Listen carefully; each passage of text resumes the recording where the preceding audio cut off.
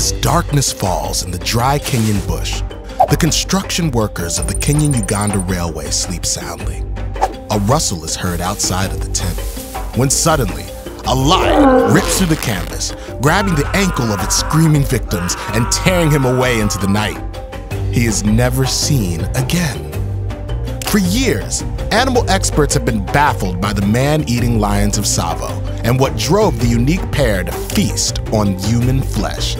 Today, on Nutty History, we're roaring across Africa to examine how and why the man-eaters of Tsavo earned their namesake. But before we hunt for answers, subscribe to our channel and let us know what extraordinary historical events you'd like to hear about next.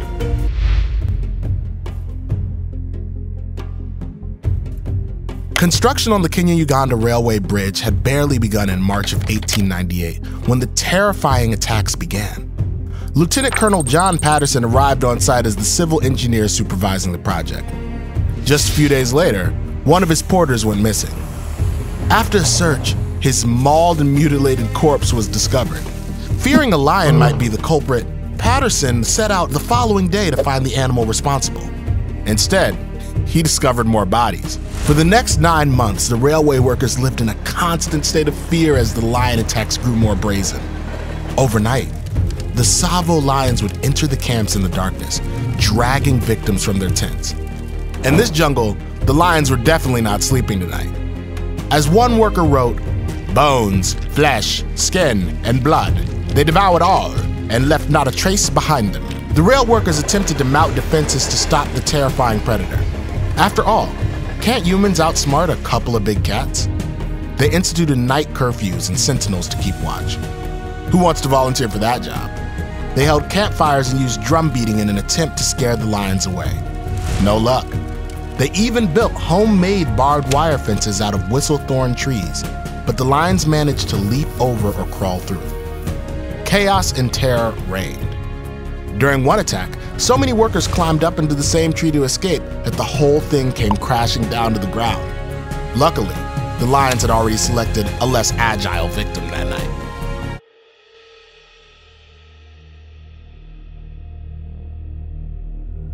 The railroad workers began to flee the area by the hundreds, which seems fair given the hostile work environment.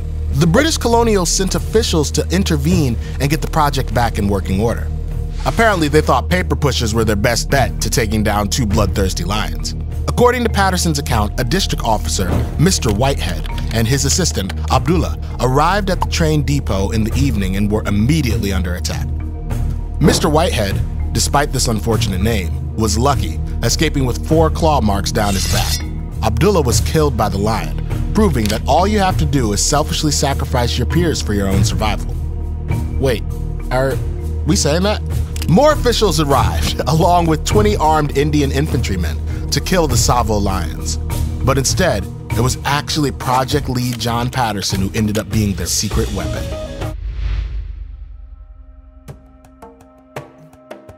Though on the project for his engineering expertise, Patterson had experience hunting tigers as part of his military service in India.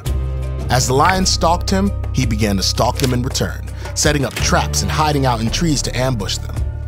After many unsuccessful attempts, Patterson was able to shoot one of the lions in the hind legs, but it escaped injured.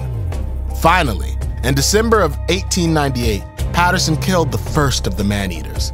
The lion clocked in at 9 feet and 8 inches and required 8 men to bring its body back to camp. Over the course of the next 20 days, the second lion was shot twice before Patterson was able to kill it with 3 more rifle shots. He claimed the animal died gnawing on a fallen tree branch, still trying to reach him. After the lions were killed, construction resumed and the railway bridge was swiftly completed within the next 2 months. Of course, it was then destroyed less than 20 years later in World War I, proving humans to be the reigning force of destruction once again.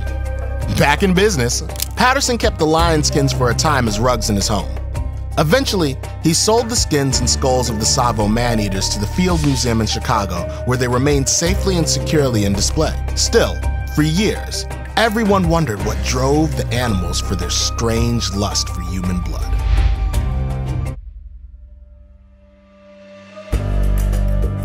One popular theory held that if the lions were hunting humans, they must have been lacking their more traditional food sources. At the time, the Tsavo region was in the midst of a 13-year drought. The area is generally drier and hotter than other African plains, one reason that male lions like these two are maneless. The area was also experiencing an outbreak of rinderpest, a cattle virus that might have killed off most of the lion's food supply. However, scientists later conducted isotopic analysis to determine the lion's diet, and found that humans only made up about a third of what they ate. This led them to believe that people were more of a supplement to the Tsavo lion's diet rather than main source. A human a day right before you work out. While it's possible the drought and rinderpest were a contributing factor, they probably weren't the main reason the animals turned to human consumption. The Tsavo River, where the construction work took place, had a dark history before the man-eating lions entered the scene. It was also a major path through the caravans of the Arab slave trade. The death rate for slaves was high, especially due to the sleeping sickness, a disease transmitted to humans from the Africa tsetse fly. The bodies of slaves that died were dropped directly on the route, which may have led lions to scavenge the remains. Human remains of the Hindu railroad workers may also have been in the area from ritual invitation, which was an abbreviated cremation process. Both could have caused the lions to develop a specific craving for humans. The most horrifying theory of all? That perhaps the Tsavo lions simply killed for the fun of killing. While John Patterson claimed that the lions killed a whopping 135 men, today's scientific research concludes that they actually only ate about 35 people between them.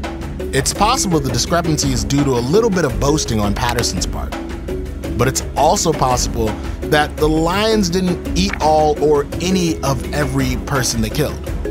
Human encroachment threatens the lion's territory and habitat, and continues to be one of the main catalysts for lion attacks today. There's no doubt that the laborers of the Ugandan-Kenyan Railway were behind enemy lions. The lion's unstoppable hunting of the workers certainly makes it seem like there was some level of play involved. And lions are one of the few species other than humans to kill for sport. Tsavo lions in particular have more testosterone than the average lion, which might be a reason for their notoriously aggressive behavior. So, what's your theory on the Tsavo lions? Was it hunger? Was it supernatural? Was it sport? Let us know in the comments along with whatever nutty history you want to know next.